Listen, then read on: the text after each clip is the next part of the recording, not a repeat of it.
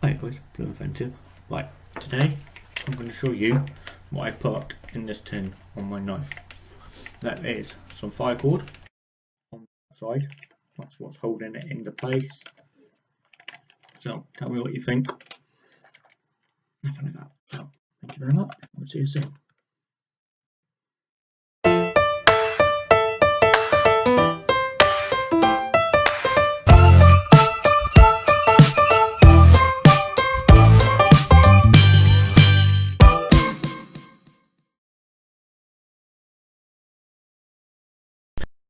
As I said in the beginning, yeah, this is the tin I put on my knife.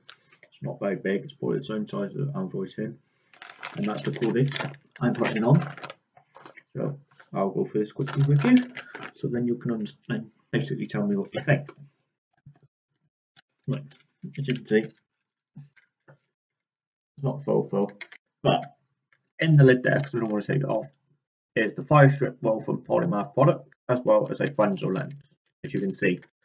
Right, looking on this side, the other side, I have a striker that goes with my magnesium and ferro rod, what is Plymouth product. I have a bit lighter covered in that micro cord, whistle,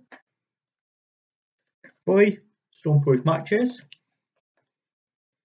with striker pad, striker material, a reusable tea bag for water purification, a atom light from Plymouth products, a mini button compass from BCB.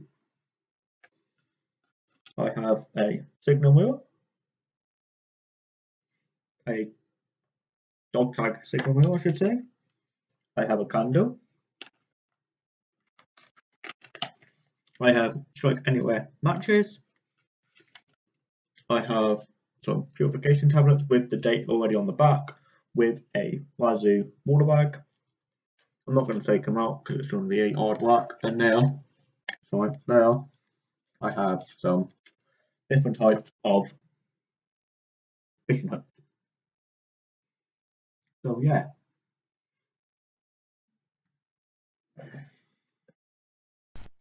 Back in the tin, guys. Yeah, and yeah, I do apologise that I didn't show you putting them back in the tin. It fits, as you can see. It's only a little lift up. I do put duct tape all around the outside to waterproof it and to keep the material, all the pieces all together, as you can see.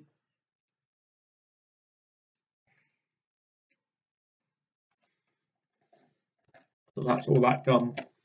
Yeah, so now I'll show you the knife properly again with this on. So yeah.